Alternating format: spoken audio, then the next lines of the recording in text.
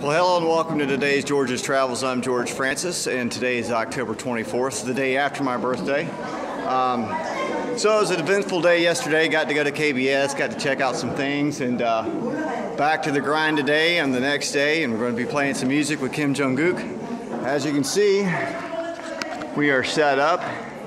He's got himself a little microphone. I got me apparently a piano. So that's going to be cool. So let's see what we can get into. I haven't located Kim Jong-gook yet, so I'm going to go look for him first.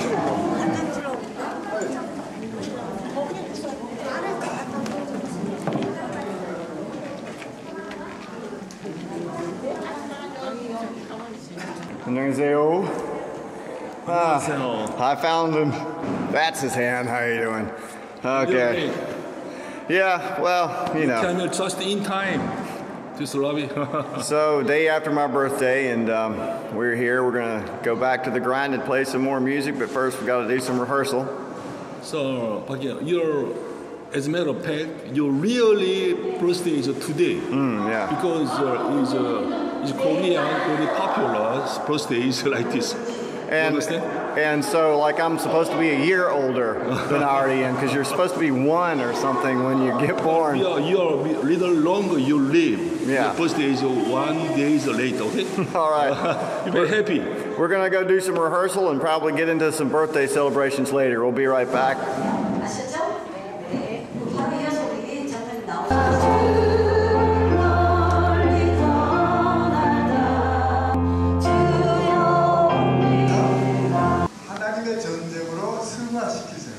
하기 때문에 버가모 교회 수영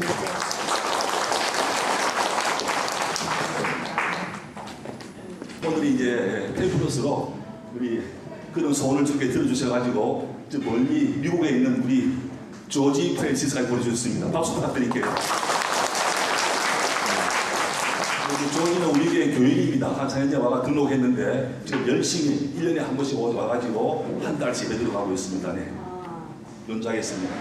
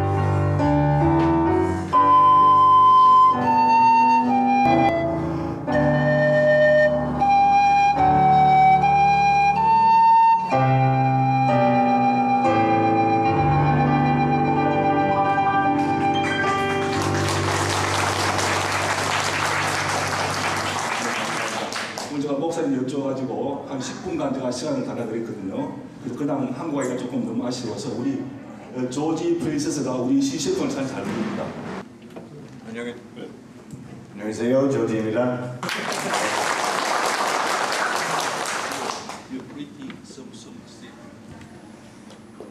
저는 한국말 안 잘 못해요. 감사합니다. 미안해요. 저는 미국 사람입니다. 저는 프로페셔널 음악가 그리고 가수입니다. 그래서 감사합니다.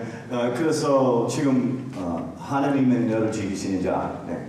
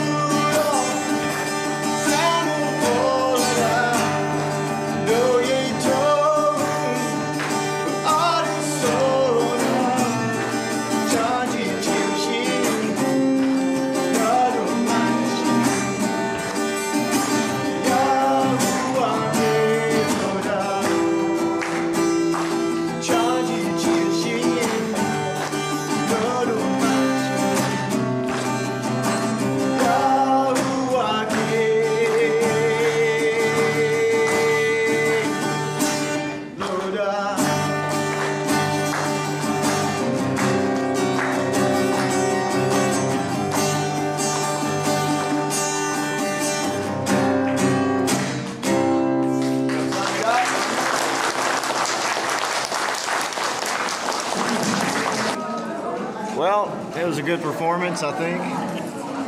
They seemed to enjoy it. Enjoy. And so we've well earned our food and stuff, I guess. Always eating in Korea. So our performance is good. Yeah. Okay, your accompaniment, the piano and the guitar and the vocal is good. Okay, so everyone is very pleasure for us. All right, well, we're going to go eat, so thanks for watching. We'll see you again next time. See y'all. Bye.